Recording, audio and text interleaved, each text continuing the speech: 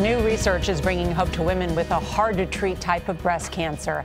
A study published over the weekend in the New England Journal of Medicine found that combining chemotherapy with immunotherapy medicine added up to 10 months of survival time for patients with triple-negative breast cancer.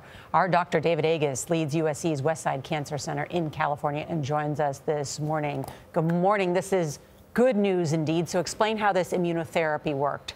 So immunotherapy, when you give it to a woman with breast cancer, it had marginal results. Didn't do that much. In the past. In the past. Now, when you combine it with chemotherapy, it unleashes the immune system. So the tumor cells are born with a don't eat me signal on the surface. And this drug blocks that don't eat me signal.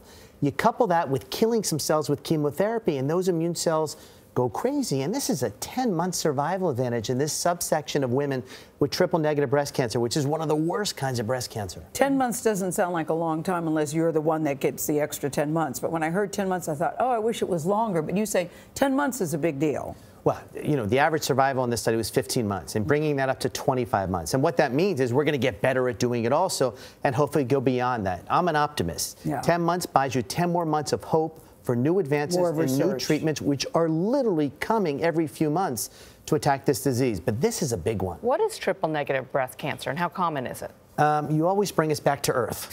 So reality, unfortunately, yeah. Breast cancer, many of the types have a particular signaling molecule, the estrogen receptor, the progesterone receptor, or HER2. This is the cancer that has none of them. So it's about 15 to 20% of breast cancers, but it's about 40% of breast cancer deaths. So there's nothing to target, so the outcome is pretty it's an aggressive outcome with a poor outcome to the patients with this type of breast cancer. But this changes it. We've seen advances in many of the types of breast cancer, and finally, we're seeing one in triple-negative breast cancer. And just remind people what immunotherapy is and explain, can they get it right away? So there are drugs on the market with immunotherapy now. They've been FDA approved, this particular one for bladder cancer, for example. They've been approved for lung cancer, for kidney cancer, for melanoma. And so all of a sudden, you have New England Journal of Medicine having a paper saying you can live 10 months longer if you add this drug to your therapy, but it will take significant time for the FDA to approve this drug.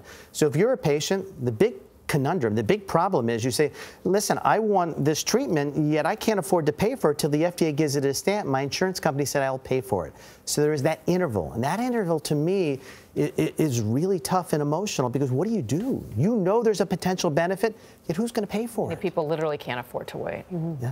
All right, very encouraging news. Thank you, Dr. David. Good to see you. Good to see you. Sitting at the table. Thank you, Gayle.